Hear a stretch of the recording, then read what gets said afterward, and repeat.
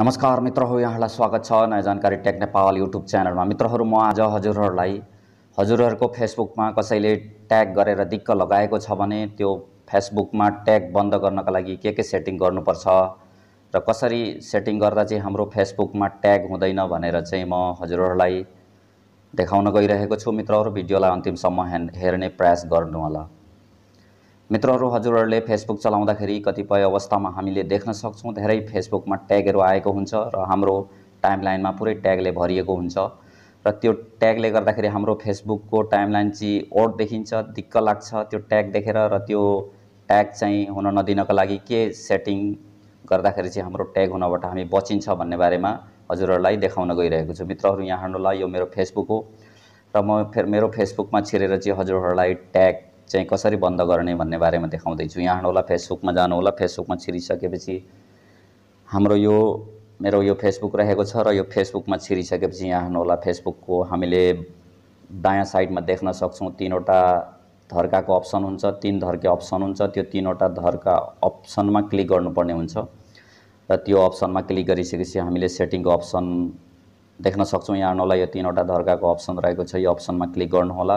यो अप्सनमा क्लिक गरिसकेपछि तलतिर जानुहोला, यहाँ साइडमा यहाँ हेर्नुहोला, यसरी तलतिर जानुहोला र तलतिर गइसकेपछि हामीले सेटिङ देख्छौँ। यो सेटिङमा क्लिक गर्नुहोला। यो सेटिङमा क्लिक गरिसकेपछि अब हामीले फेरि अर्को सेटिङ देख्न सक्छौँ, प्राइभेसी भनेर। प्राइभेसीको एउटा अप्सन देख्न सक्छौँ र त्यो प्राइभेसीको अप्सनमा हामीले ट्याग अफ गर्ने अप्सन प्राप्त गर्न सक्छौँ। यहाँ हेर्नुहोला, यो प्राइभेसी अप्सन हो र यो प्राइभेसीको अप्सनको तलतिर तीनवटा अप्सनमा यहाँ हेर्न सक्छौँ हामीले टाइमलाइन एन्ड ट्यागिङ भनेको छ। यो टाइमलाइन एन्ड ट्यागिङमा क्लिक गर्नुहोला। यो टाइमलाइन एन्ड ट्यागिङमा क्लिक गरिसकेपछि यहाँ हेर्नुहोला, माथि देख्न सक्छौँ who can post on your timeline भनेको छ। यो who can post on your टाइमलाइनमा click गरिसकेपछि हामीले फ्रेन्ड देखाएको छ। यो फ्रेन्ड देखाएको ठाउँमा ओन्ली मी गर्नुपर्ने हुन्छ। यहाँ हेर्नुहोला, ओन्ली मीमा क्लिक गर्नुहोला। यो ओन्ली मीमा टिक लगाइदिनु होला। र दोस्रो नम्बरमा who can C what other post on your timeline भनेको छ। यसमा पनि क्लिक गर्नुहोला र यसमा क्लिक गरेर चाहिँ तलतिर जानुहोला, स्क्रोल तलतिर गएर सी मोरमा गएर चाहिँ फेरि यसमा पनि हामीले ओन्ली मीमा टिक लगाउनु पर्ने हुन्छ। यस्तै यहाँ हेर्नुहोला, ओन्ली मीमा क्लिक गरेँ मैले, हजुरहरूले पनि यसरी ओन्ली मीमा क्लिक गर्नुहोला। यसरी क्लिक गरिसकेपछि अब हामी ट्यागिङतिर जाउँ। तलतिर ट्यागिङको अप्सन छ, ट्यागिङको अप्सनमा दुईवटा अप्सन देखाएको छ। यहाँ हेर्नुहोला, यसमा पनि पालै पिलो ओन्ली मी गर्नुपर्ने हुन्छ। यहाँ हेर्नुहोला, पहिलोमा मैले क्लिक गरेँ। यो पहिलोमा क्लिक गरिसकेपछि यहाँ फ्रेन्ड्समा एपियर भएको छ र यसमा पनि लास्टतिर गएर चाहिँ ओन्ली मीमा क्लिक गरिदिनु होला, टिक लगाइदिनु होला। र दोस्रो नम्बरमा रहेको छ, दोस्रो नम्बरमा पनि क्लिक गर्नुहोला र दोस्रो नम्बरमा क्लिक गरेर चाहिँ त्यसमा पनि तलतिर गएर हामीले ओन्ली मीमा क्लिक गर्नुपर्ने हुन्छ।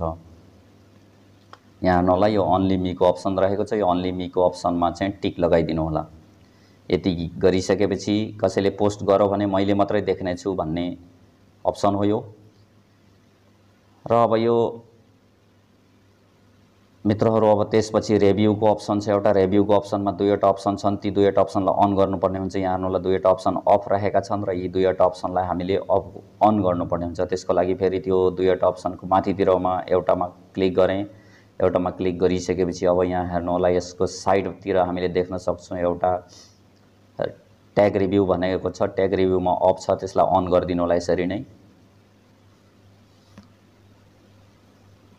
र ब्याक जानुहोला र दोस्रो नम्बरमा फेरि लास्टको तलतिर क्लिक गर्नुहोला। तलतिर क्लिक गरेर चाहिँ अर्को पनि रहेको छ। यो अर्को पनि अप्सनलाई चाहिँ हामीले अन गर्नुपर्ने हुन्छ। यहाँ हेर्नुहोला, अर्को ट्याग रिभ्यू छ, ट्याग रिभ्यूलाई अन गरिदिनु होला। यसरी यति अप्सनमा हामीले सेटिङ गरिसकेपछि मित्रहरू, अब हामीलाई कसैले पनि फेसबुकमा ट्याग गर्छ भने त्यो ट्याग हुनुभन्दा पहिला चाहिँ हामीलाई एउटा नोटिफिकेसन आउनेछ। त्यो नोटिफिकेसनमा सोधिनेछ तपाईलाई एउटा साथीले अथवा त्यो साथीको नाम आउनेछ, कुन साथीले हजुरलाई ट्याग गर्न खोज्दैछ त्यो साथीको नाम आउनेछ र यहाँ नोटिफिकेसन आउनेछ। माथितिर नोटिफिकेसनमा सोधिनेछ तपाईलाई एउटा साथीले ट्याग गर्न खोजिरहेको छ, त्यो ट्यागलाई चाहिँ तपाईँ टाइमलाइनमा एड गर्न चाहनुहुन्छ या हाइड गर्न चाहनुहुन्छ भनेर दुईवटा अप्सन रहनेछ।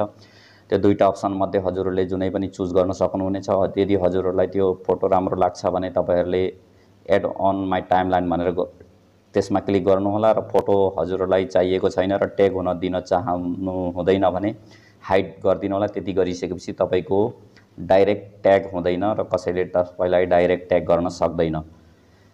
ट्याग हुनुभन्दा पहिला र तपाईलाई जानकारी आउनेछ, नोटिफिकेसनद्वारा तपाईलाई सोधिनेछ। मित्रहरू, आजको भिडियो मलाई लाग्छ हजुरहरूलाई भिडियो मन पर्नेछ। यदि भिडियो मन पर्यो भने लाइक गरिदिनु होला र सल्लाह सुझाव प्रतिक्रिया भए कमेन्ट गरिदिनु होला। धन्यवाद।